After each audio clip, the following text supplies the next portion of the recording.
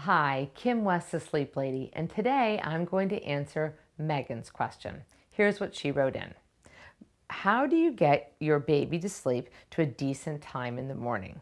No matter what time I put my baby, now 9 months, down at night, whether it's 6 p.m., 6:30, 7, 7:30 p.m., he always wakes up for the day between 5 and 6 a.m., and he won't go back to sleep. He's done this from about 4 months of age. He has been on a very strict bedtime routine, and I've blackened out his windows, and nothing seems to help. Megan. Okay, couple of little points, Megan. So first of all, make sure that you've found which from that 6 to 7:30 you think is that sweet spot of bedtime, the time where it's easiest for him to go to sleep and potentially stay asleep. And then also, you didn't say anything about what the naps are and how long they are and if they're close to the 3 hours that he needs. But that would be important because that will absolutely affect early rising, which I'll get to in a minute. The other thing is if he goes to bed at 7 p.m. or asleep at 7 p.m. and sleeps till 6 a.m., because you did say between 5 and 6 a.m., so 6 being on the later side, that is technically 11 hours of sleep. That might be enough for him. So you might want to work on increasing the naps, making them push them a tiny bit later, so maybe he could get to a 7:30 bedtime and then sleep till 6:30.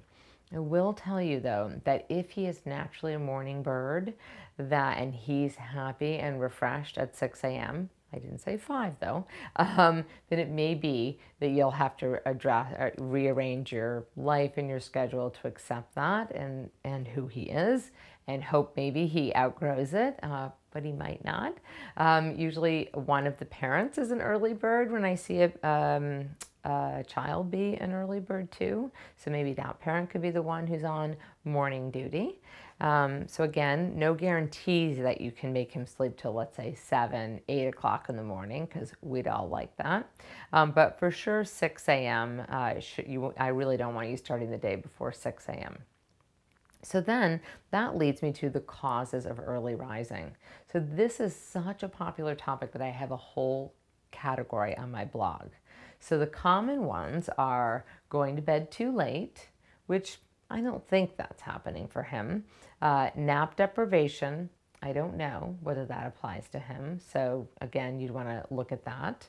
And then too big of a wakeful window from afternoon nap to bedtime, which at his age is like 4 hours maximum. Okay, so if he's going to bed at 7, then he's awake by 3 p.m. And that's maximum. So if he slept a little longer and still ready for bed at 7, then that's okay.